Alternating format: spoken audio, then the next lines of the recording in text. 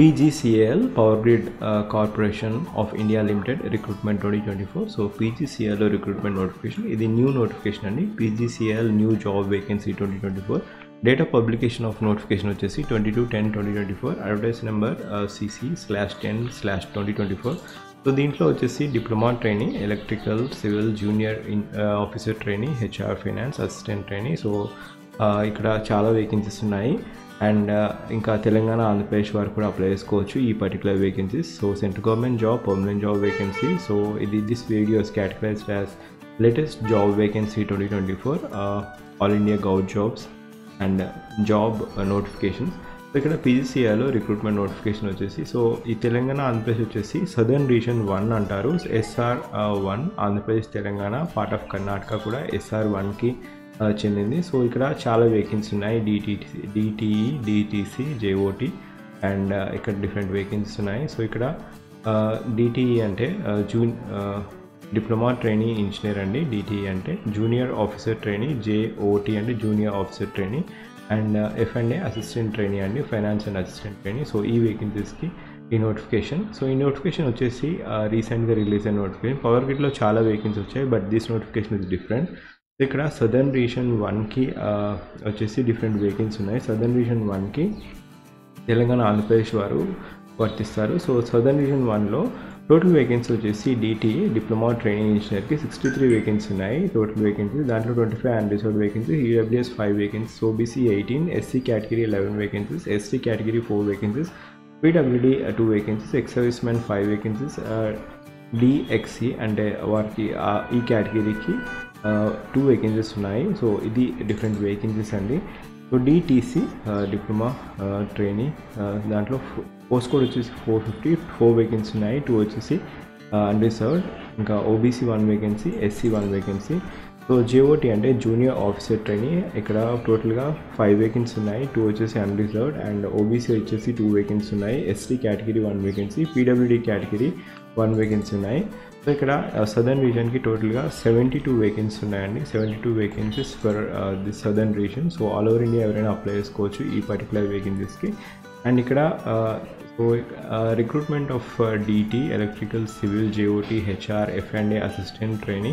So ఈ particular notification కావాల్సిన అర్హత వచ్చేసి సో DTE అయితే ఒకవేళ ఈ పోస్ట్కి మీరు అప్లై చేసుకోవాలనుకుంటే మీకు డిప్లొమా ట్రైనింగ్ ఇంజనీర్ కాబట్టి ఈ పర్టికులర్ డొమైన్లో అంటే electrical, power systems, power engineering, electrical ఈ పర్టికులర్ డొమైన్లో మీకు డిప్లొమా ఉండాలి, 3 years of relevant diploma. Hire technical qualification like btech, MTech without are with diploma is not allowed. So ఇక్కడ మీరు ఒకవేళ హైయర్ టెక్నికల్ క్వాలిఫికేషన్ ఉంటే they will not be allowing you. So ఇది criteria, diploma చేసి ఉండాలి ఈ డొమైన్లో. సో DTE అంటే diploma training engineer electrical, DTC అంటే డిప్లొమా ట్రైనింగ్ ఇంజనీర్ సివిల్ అండి. సో ఇక్కడ సివిల్ అయితే సివిల్ ఇంజనీరింగ్లో డిప్లొమా ఉండాలి, ప్రొవైడెడ్ మీకు 70% మార్క్స్ ఉండాలి. General category, OBC category, EWS category and SC, ST, PWD కేటగిరీకి పాస్ మార్క్స్ ఉంటే సరిపోతుంది. సో ఇక్కడ JOT junior officer training HR ఈ పర్టికులర్ డొమైన్కి మీరు అప్లై చేసుకోవాలనుకుంటే any degrees of qualification, 3 years full time regular degree, BBA, BBM, BBS or equivalent from recognized institute or university with not less than 60% of marks.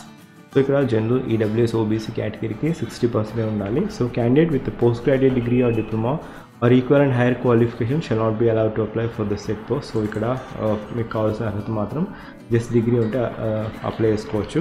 So JOT, F&A, inter CA లేదా inter CMA pass అయితే మీరు apply చేసుకోవచ్చు ఈ వేకెన్సీస్కి. So ఇది criteria అండి.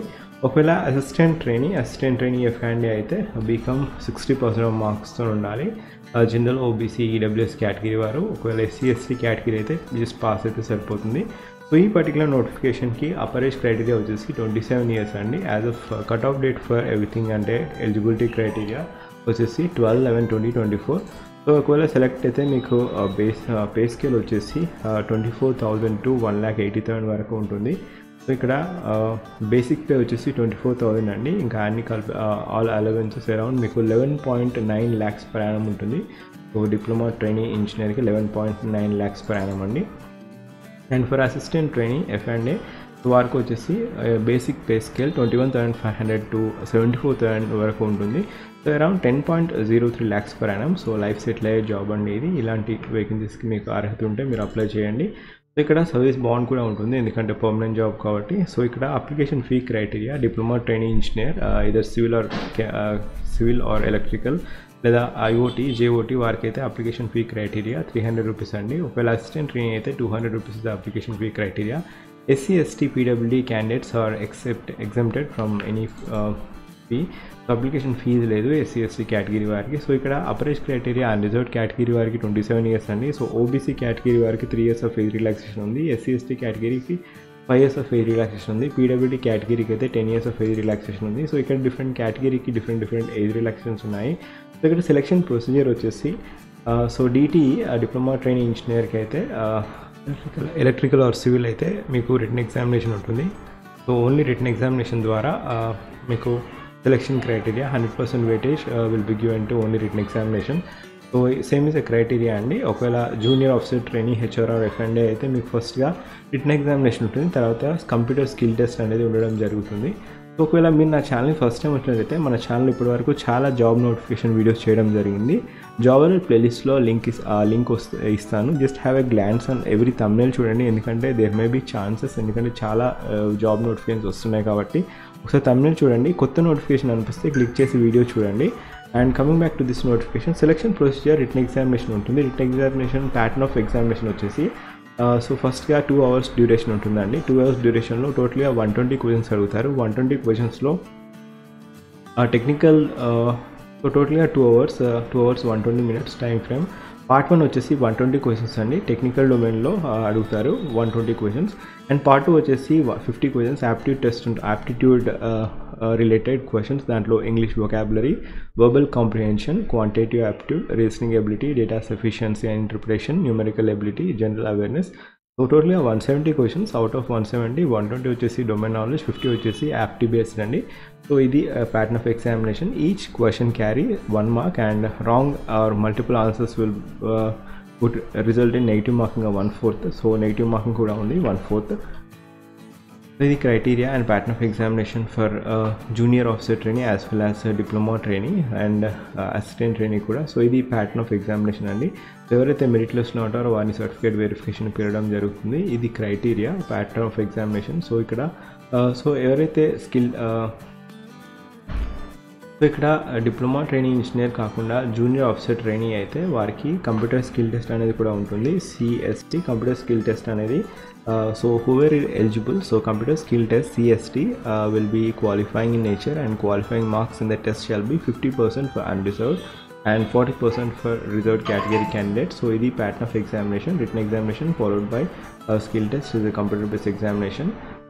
So ఒకవేళ ఇక్కడ test centres వచ్చేసి southern రీజన్లో southern reason 1లో test centres వచ్చేసి హైదరాబాద్, విజయవాడ, విశాఖపట్నం ఇచ్చారు. సో మీకు సదర్న్ రీజన్ వారు కూడా అప్లై చేసుకోవచ్చు కాబట్టి హైదరాబాద్, విజయవాడ, విశాఖపట్నం.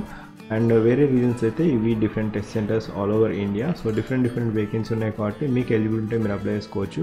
సో లింక్ వచ్చేసి ఫస్ట్ పిన్ కామెంట్లో ఇస్తాను, లేదా మీరు powergrid.inకి వెళ్ళేసి క్యారీ సెక్షన్కి వెళ్ళేసి జాబ్ ఆపర్చునిటీస్ క్లిక్ చేసిన తర్వాత ఓపెనింగ్స్ అని ఉంటుంది. దాంట్లో recruitment for the diploma trainee, electrical civil junior officer trainee, F&A and assistant trainee అనే లింక్ ఉంటుంది. దాన్ని క్లిక్ చేయగానే మీకు you will be redirected to the application form pattern. So ఇక్కడ ఈ పర్టికులర్ నోటిఫికేషన్కి మీరు అప్లై చేసుకోవాలనుకుంటే starting date of online application వచ్చేసి 22nd of October, last date apply వచ్చేసి 12th of November and cut off date for determining the eligibility వచ్చేసి 12th of November. Date of examination అనేది tentative dates ఇచ్చారు, official dates ఇవ్వలేదు. In the month of January లేదా ఫిబ్రవరిలో 2025లో ఉండడం జరుగుతుంది. So admit cards అనేది మీకు either 15 days ముందు కానీ 10 days ముందు కానీ మీకు రిలీజ్ చేయడం జరుగుతుంది. సో ఇది క్రైటీరియా అండి. And depending upon your location మీకు ఎలిజిబిలిటీ ఉంటే మీరు ఈ పర్టికులర్ వేకెన్సీస్కి అప్లై చేసుకోవచ్చు. ఒకవేళ మీరు నా ఛానల్ ఫస్ట్ టైం చూసినట్లయితే జాబ్ అలర్ట్ ప్లేలిస్ట్ చూడండి, ఆ లింక్ వచ్చేసి నేను ఫస్ట్ పిన్ కామెంట్లో ఇస్తాను. అండ్ ఈ పర్టికులర్ ఇన్ఫర్మేషన్ ఎవరికైనా యూజ్ అవుతుంది అనిపిస్తే ఇన్ఫర్మేషన్ షేర్ చేయండి. Power grid corporation of India లిమిటెడ్లో degree చేసిన వారికి కూడా ఎలిజిబిలిటీ ఉంది. సో ఏదర్ ఇన్ఫర్మేషన్ షేర్ చేయండి లేదా వీడియో అయినా షేర్ చేయండి. Thank you, have a wonderful day.